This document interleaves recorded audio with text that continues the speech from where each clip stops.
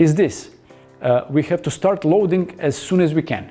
Why? Because optimal loading leads to cellular response. This is something that's very important principle, and this is something that we will definitely use in our adductor rehabilitation process. We have to start loading as soon as we can, but of course we have to be smart in this loading, and everything we do as coaches of course revolves around stress and adaptation.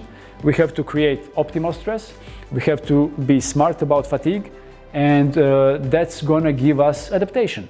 Because if the fatigue is not big enough, there is no adaptation, there is not enough stress. And if the fatigue is too big, then we have potential of re-injury. So loading leads to cellular response. This is the principle that we will use, of course, in our rehab process.